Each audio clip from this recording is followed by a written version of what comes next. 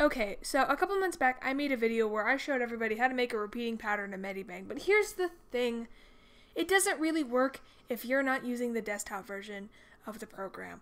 And, well, that kind of sucks. So I decided that I was going to change that. So today, I'm remaking this tutorial for mobile users in mind, okay? So before we do that, though, we're just going to go over the basics of making a repeating pattern. And we're going to do that in do and don't fashion. Do. Make sure your little buddy here is a square. Make sure your file size is a square here, okay, buddies? Hey, guys. Make sure it's a square. It's not going to work if it's not a square. Not make it a square. It's just not going to work. I don't know what to tell you. It's just not. Don't do it. Do. Label your corners. Especially for this tutorial. In the desktop version, it didn't really matter as much. It was useful. Didn't matter. This, it very much so matters. So label your corners. It's going to be really useful. Don't not do that.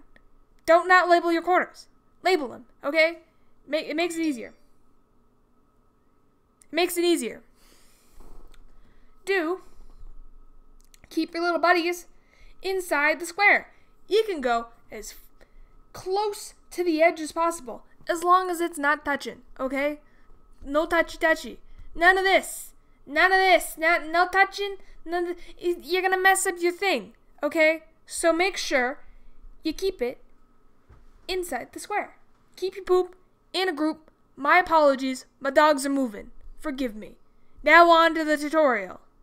So hopefully now you have a drawing that you want to make into a repeating pattern. Mine is just liner, but if you're coloring it, you're going to want to make sure you do before you start all of this stuff. Making sure you labeled your corners because we're going to be focusing on getting our 4 sides. And you do that by dividing the size of your canvas by 2. Mine is 1,500, so it'll be 750. Making sure you set your position to whatever corner you're going for. Top left, bottom right. You get the point. Each time making sure you save everything. Make sure it's a new save. Click undo and it'll keep your save, but it'll revert it to its original size so you can repeat the process with another corner.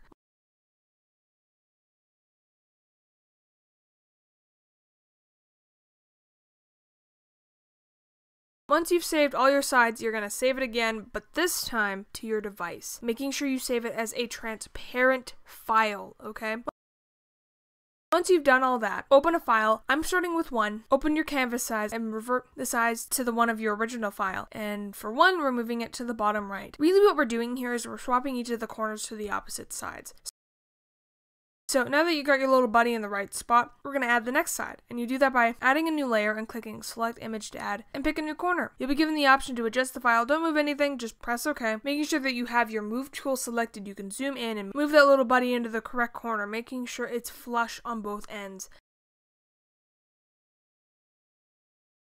Now that you've done that, you can merge that little sucker down and you can add the next corner and the next. And, well, nothing really changes, so just make sure you line everything up. You know you've done everything correctly when there's a cross going down in the center, and if you labeled your corners on the edge, they should be in the center. If you labeled your corners in the center, they should be on the edge. Simple. Once we're at this point, we're at the final part. We just test it to make sure it's all good, okay? We do this by opening the Materials tab and selecting Add from Canvas. If it's a big file size, it's all good. Just press OK, and you should see the completed little dude in the tab. Make a new layer and hide the old one, and bam, you've done it.